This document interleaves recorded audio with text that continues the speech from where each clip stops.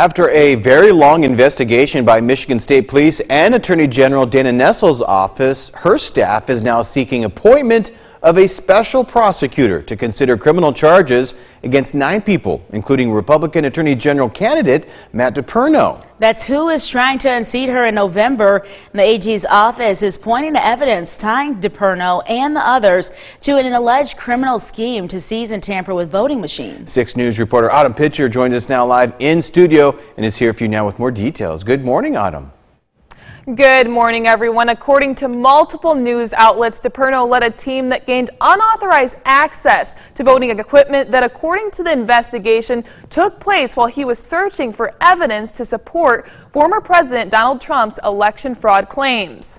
A report sent by Attorney General Dana Nessel's office shows that people working with DePerno examined a vote tabulator from Richfield Township, which is mostly conservative and consists of 3,600 people in northern Michigan's Roscommon County.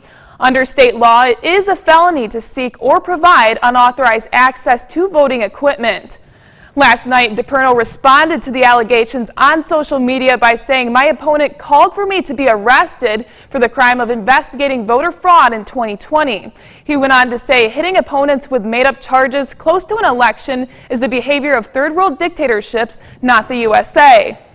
And even though he says it in his statement, Nessel has not called for him to be arrested. And of course, as we get more details, we will continue to keep you updated both on air and online. Here for you live in studio, Autumn Pitcher, 6 News.